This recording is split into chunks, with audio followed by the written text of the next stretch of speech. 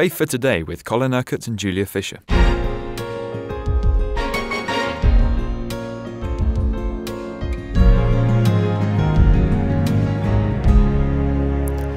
The story of Jesus as we read in Mark's Gospel, and we have reached chapter 12 and verse 35. While Jesus was teaching in the temple courts, he asked, "How is it that the teachers of the law say that the Christ is the son of David?" David himself, speaking by the Holy Spirit, declared, "The Lord said to my Lord, 'Sit at my right hand until I put your enemies under your feet.'" David himself calls him Lord. How then can he be his son? The large crowd listened to him with delight. As he taught, Jesus said, "Watch out for the teachers of the law. They like to walk around in flowing robes and be greeted in the marketplaces and have the most important seats in the synagogues and the places of honor at banquets.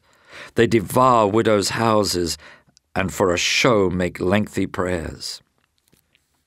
Such men will be punished most severely." Jesus sat down opposite the place where the offerings were put and watched the crowd putting their money into the temple treasury. Many rich people threw in large amounts. But a poor widow came and put in 2 very small copper coins worth only a fraction of a penny. Calling his disciples to him, Jesus said, "I tell you the truth. This poor widow has put more into the treasury than all the others. They all gave out of their wealth, but she, out of her poverty, put in everything, all she had to live on." As he was leaving the temple, one of his disciples said to him, "Look, teacher, what massive stones! What magnificent buildings!" "Do you see all these great buildings?" replied Jesus. "Not one stone here will be left on another. Every one will be thrown down." As Jesus was sitting on the Mount of Olives opposite the temple, Peter, James, John, and Andrew asked him privately, "Tell us, when will these things happen, and what will be the sign that they are all about to be fulfilled?" Jesus said to them, "Watch out that no one deceives you. Many will come in my name, claiming, 'I am he,' and will deceive many. When you hear of wars and rumors of wars, do not be alarmed. Such things must happen, but the end is still to come. Nation will rise against nation and kingdom against kingdom. There will be earthquakes in various places and famines. These are the beginning of birth pains. You must be on your guard. You will be handed over to the local councils and flogged in the synagogues. On account of me, you will stand before governors and kings as witnesses to them, and the gospel must first be preached to all nations. Whenever you are arrested and brought to trial, do not worry beforehand about what to say. Just say whatever is given you at the time, for it is not you speaking, but the Holy Spirit. Brother will betray brother to death, and a father his child. Children will rebel against their parents and have them put to death. All men will hate you because of me, but he who stands firm to the end will be saved. When you see the abomination that causes desolation standing where it does not belong, let the reader understand. Then let those who are in Judea flee to the mountains. Let no one on the roof of his house go down or enter the house to take anything out. Let no one in the field go back to get his cloak. How dreadful it will be in those days for pregnant women and nursing mothers. Pray that this will not take place in winter, because those will be days of distress unequaled from the beginning when God created the world until now, and never to be equaled again. If the Lord had not cut short those days, no one would survive. But for the sake of the elect whom he has chosen, he has shortened them. At that time, if anyone says to you, 'Look, here is the Christ,' or 'Look, there he is,' do not believe it. For false Christs and false prophets will appear and perform signs and miracles to deceive the elect, if that were possible. So be on your guard. I have told you everything ahead of time. But in those days, following that distress, the sun will be darkened, and the moon will not give its light. The stars will fall from the sky, and the heavenly bodies will be shaken. At that time men will see the Son of Man coming in clouds with great power and glory, and he will send his angels and gather his elect from the four winds, from the ends of the earth to the ends of the heavens. Now learn this lesson from the fig tree. As soon as its twigs get tender and its leaves come out, you know that summer is near. Even so, when you see these things happening, you know that it is near, right at the door. I tell you the truth. This generation will certainly not pass away until all these things have happened. Heaven and earth will pass away, but my words will never pass away. No one knows about that day or hour, not even the angels of heaven, nor the Son, but only the Father. Be on guard, be alert. You do not know when that time will come. It's like a man going away. He leaves his house and puts his servants in charge, each with his assigned task, and tells the one at the door to keep watch. Therefore, keep watch, because you do not know when the owner of the house will come back, whether in the evening, or at midnight, or when the rooster crows, or at dawn.